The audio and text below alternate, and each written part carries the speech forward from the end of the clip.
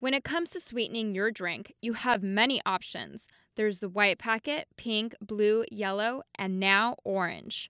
But what is the difference between all of these colors? So many colors, so many choices, so many questions.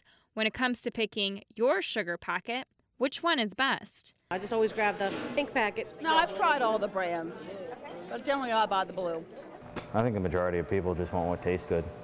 Basically, white is just your plain old sugar, 16 calories and 4 grams of carbs.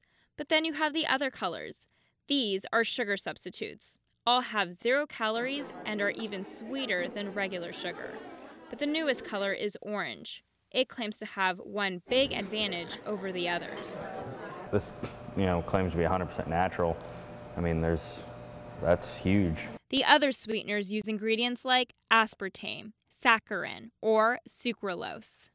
Just the sound of some of the ingredients just doesn't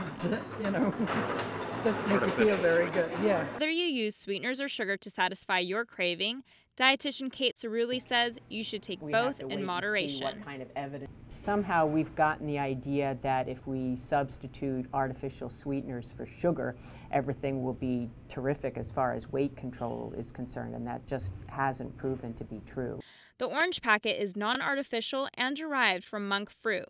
The fruit has grown in remote mountain regions in Asia for centuries.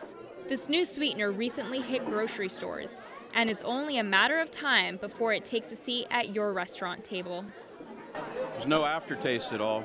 It's actually very sweet.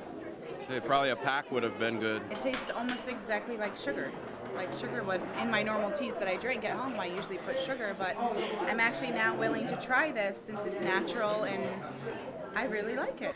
Chefs say that this could be the next big trend. Today, consumers are a lot more health conscious, and this sweetener gives them yet another option to satisfy their sweet tooth. It's pretty sweet. It's about 150 times sweeter than regular sugar. That statistic is according to the manufacturer. But the orange packet isn't for everyone. I don't like it. It's not knocking out the strong tea flavor. So the sweetener battle continues. White, pink, blue, yellow, and now orange. All these choices beg one question. What color are you? Lorena Salzedo, WBOC News.